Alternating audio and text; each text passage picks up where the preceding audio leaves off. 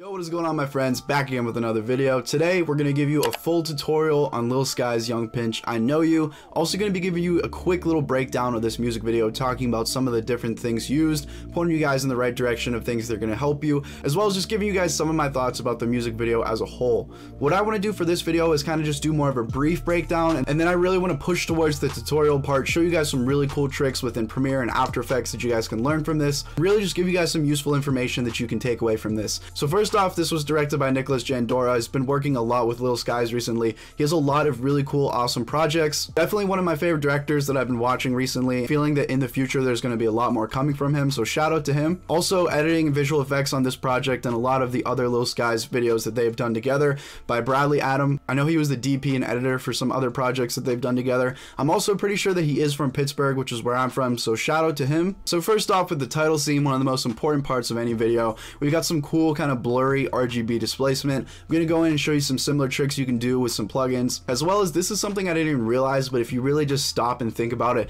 this is like a giant mosque just hanging in the middle of Los Angeles, so I'm pretty sure that he actually put this in. It's either some kind of green screen or 3D element that he 3D tracked in there. Pretty cool trick. I'm going to show you, like I said at the end, how to do some 3D tracking within After Effects, as well as some easier stuff in Premiere that any kind of beginner, intermediate, or advanced people can really learn from. So the main real theme we have of the editing right here is we have these masking effects, and it's just kind of jittering across the screen. I'm going to show you how to do that within Premiere, and what he's really doing here is just masking out parts of the clip and just putting them in there for a couple of frames, so it just kind of flickers across the screen and it creates a really cool kind of style for the video. I also want to point out they have some really cool lighting throughout this entire video, some really cool sets. So another thing that we got going on here is we kind of have these mask clips in just different shapes. You can just find some stock footage of like the ocean or the sky, put a little simple crop effect on it and just make it flicker across the screen. Like I said, I'll show you in just a moment.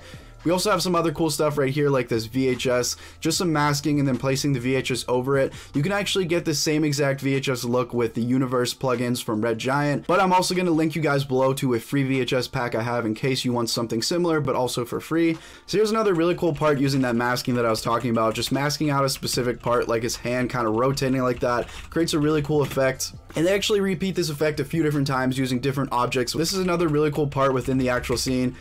You have him putting his hands up in the sky like that, and what he did was he created this transition where it kind of zooms in and out like that. I have a similar tutorial talking about how to zoom in and out of stuff in my ASAP Forever tutorial, showing you guys how to kind of zoom out of multiple objects and like paste them to the walls. And like I said, I'm just going to be breaking this down briefly, but I do want to mention this scene right here. It's pretty cool. Masked out everything except the doors and then put this awesome galaxy scene behind it. And I really want to point out here the lens flares, which I'm going to be showing you how to create later, as well as these particles right here. Now these are actually free particles from Video Copilot. I'm going to link them down below. You can get them 100% for free, a bunch of different ones, and it's just going to give you some cool stuff you can overlay within your video projects to kind of create these kind of atmospheric looks right here. And they did a really good job of mixing together the lyrics and the actual video itself, where he talks about being in a spaceship. They put him in the car and they use the masking to put that kind of galaxy, as well as they tied it together really well with the lighting they have in the car. Now here's another example of those kind of jittering crops that I was talking about. First time was with the fist, and now he's doing it with a necklace right here,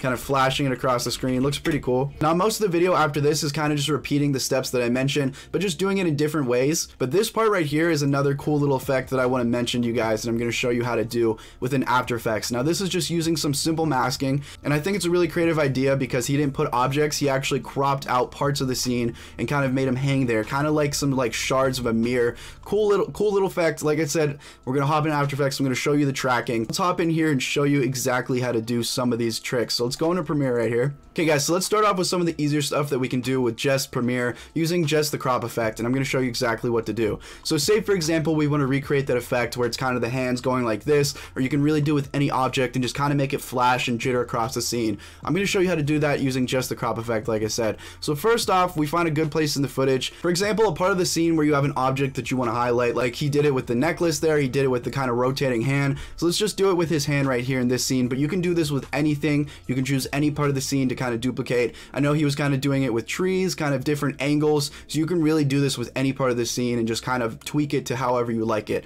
So what we're going to do is we're going to click this arrow and we're going to go to our effects library, and then we're just going to look up a simple crop effect right here. Now to set this effect up, what I'm going to do is hold down Alt, and I'm going to drag up this clip to duplicate it. So now we have a duplication on top of our original footage. And this is going to serve as the layer where we have our cropped out hand effect. Now there's two ways you can do this. You can either motion track the hand so that it's following along with whatever he's doing, or an easier way to do this is you can just make a little freeze frame. So I'm going to do that just to save time. If you want to do the motion tracking method, I recommend you look up my 3 ways to mask video, or you just do a track mask within After Effects. Pretty simple. I got some more tutorials on that all over my channel. But instead, like I said, to do this freeze frame, I'm going to click Control K. So I'm going to make a cut on this top duplicated layer. And then what I'm going to do is move over 1 frame. So just click the right arrow key once, just like that. And then I'm going to click Control K again, right there. And we can just delete any of this excess clip because we don't need it. I'm going to right click on this little sliver right here, the 1 frame, and I'm going to click Add Frame Hold, and then I'm going to drag it out. Just like that. If that worked correctly, when I scrub along here, it should be still, which is correct, which is good. So we have everything still just like that. Now what I'm going to do is I'm going to click on my clip. Now we're going to finally add that crop effect that I was talking about. But before we do that, I'm going to right click on my freeze frame and I'm going to actually nest it. And this is actually a good idea to do with a lot of freeze frame clips. For some reason, whenever you freeze frame stuff, if you try and place effects onto it, sometimes it won't work. If you do nest the freeze frame, you're free to put any other effects onto it that you do want and they will show up correctly. So let's place our crop on our nested clip. And then let's go up to our effect controls and then over into our crop options right here. Now what we're going to do is I'm going to click the pen tool just like this, and we're going to select the area of the scene that we want to duplicate and make jitter across the screen. So in this case, it's going to be his hand. If you guys watch my tips for better masking video, you'll know if you click the squiggly key on your keyboard, you can make this full screen in Premiere, and you can just have a way more accurate mask, as well as if you hold down the mouse button, you're going to be able to bend those joints and really follow the shape of his actual hand. And it doesn't have to be perfect. We're going to add some feathering at the end. Click off the squiggly key to go back into our regular view, and then back into our mask options and our effect controls. And let's just make left 100%, and then we're going to click inverted like that. So now what we have is, if I hide my bottom layer, we have a layer of just the hand cropped out like that. So let's go ahead and add a little bit of feathering and blending just to make this look better and not as kind of smudgy.